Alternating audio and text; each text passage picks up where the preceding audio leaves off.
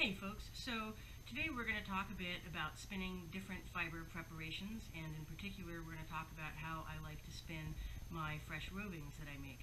Right here in front of us I've got a handful of different things, 3 different things that, while they probably look fairly similar, are actually quite different. Right here, this brown stuff is roving, this is comb top, and this is also roving, one of my fresh rovings. So, what's the difference? In short, roving is carded and comb top is combed. Think of combing as being the process that takes everything that is a little bit funky or short or variable out of your fiber and leaves you with nothing but the cream of the crop, also called the top.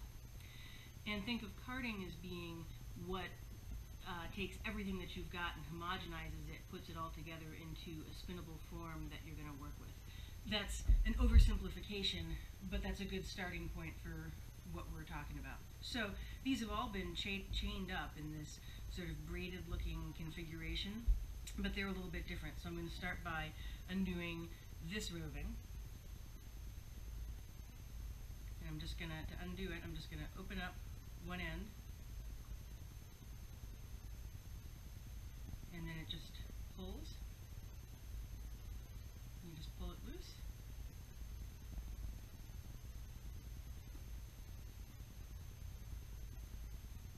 You can pull off just as much as you want to work with right now, or pull off or work from the whole thing, or any way that you like to do it. I'll put this to the side for a minute and scoot this out of the way too. Now here I have the comb top. I'm going to undo it, same thing. I'm kind of loosening it up and opening it up at one end. I wait till I've got this loop, and basically this is a giant crochet chain, so it's like I'm uncrocheting it as I go. See how that works? There's more in here than it looked like there was.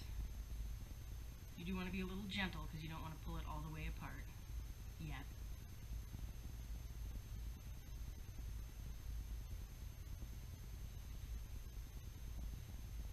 So yeah. So how can I tell that this is combed and the other stuff is carded? Well, as I'm looking at this, right here, you can see these kind of parallel strip looking things, right? Everything looks very parallel. And if I tear off a chunk from the end, I'm going slow, I tear off a chunk from the end, and I look at how everything's laid out, you can see that everything is laid out very parallel. And if I pull off a few staples, I can see that they are all pretty uniform in their length.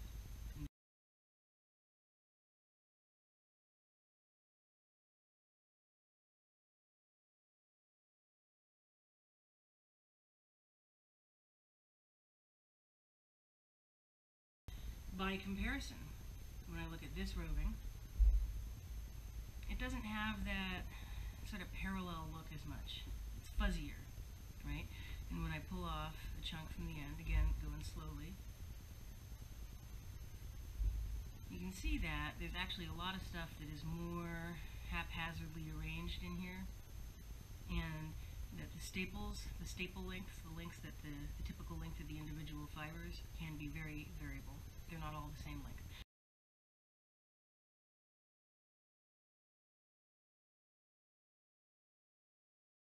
So that's one of the ways that you can tell. Now, the fresh rovings, on the other hand, I make on my drum carder and then diz them off very tidily. So here's an example of one.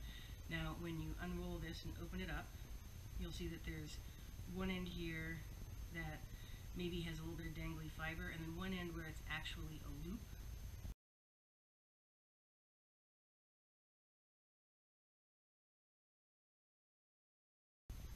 Okay, and the loop is the end that we want to have come undone last.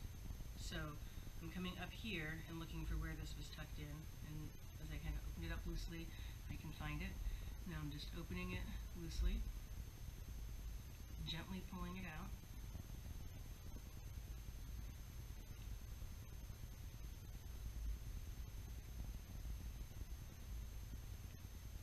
You can see probably as you're looking at this that this one goes through a transition color progression thing. Some people refer to that as a gradient kind of effect, where the color will gradate from one to another, or possibly through multiple colors, shifting gradually through them. So this one goes from that maroon with the seafoam to this greenish teal with the seafoam. Now this loop part here, I'm going to open all the way up because I folded it over, and this end here in the loop, when I put these up, this is me specifically with these fibers, when I put these up, this loop end is the one that you will probably be happiest spinning from. So that's what we're going to actually spin from in a couple minutes. Sometimes I like to let these sit for 5-10 minutes just to kind of fluff up. If they seem to have gotten compacted, then sometimes I will let them sit overnight. So I'm grabbing the end. This was the end that had the loop in it, the last one that came undone when I unraveled the whole braid, the whole little crochet chain. Now I've got my wheel threaded up and I'm ready to go. I'm going to get started spinning. I've got my leader going here. I'm building up some twist in it, and I'm just touching this right on there to join. And now I can spin this straight from the end of this roving, and I can spin it with multiple drafting methods. Right now I'm spinning it with a short draw that lets a little teeny bit of twist, sneak past every so often. Very comfortable. You can see everything drafts very smooth and easy. But you can also spin easily with a long draw method from this preparation, right from the end, just as we go.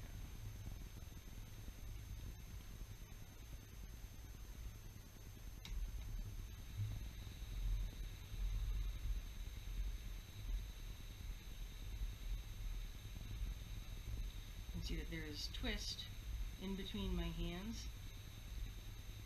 This makes a little bit of a fuzzier yarn.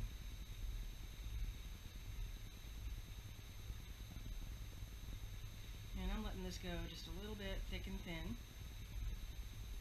Oh no, that's too thin, so I'm going to break it and rejoin up here where it's not too thin, and come back over it.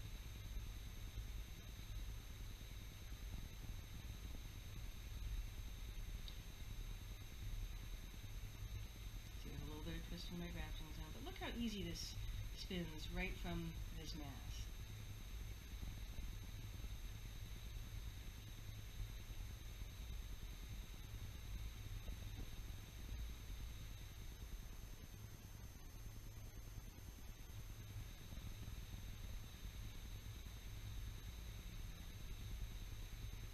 If you want to work from a smaller amount, that's no problem. You really can just tear off chunks. So now I have this little chunk. I'll put it right here and pick it up when the time comes. So I can spin that way too. I'm going to spin to the end of this tuft that I have here in my hand with this kind of supported long draw. I've got one hand up towards the front, and then drafting back mostly, but a little bit in both directions. See the twist in there? A little bit of light double drafting, just to say there's one drafting pass followed by another kind of fine-tuning pass. Now I can just pick up this end and keep going.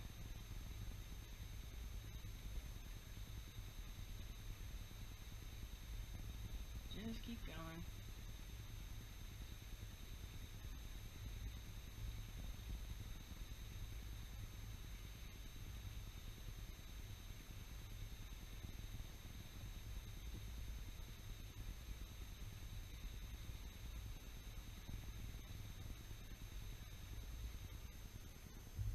Grab the end, rejoin on.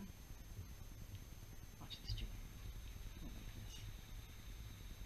Just let that touch, and I bring this over, and then I draft forward. And there we go.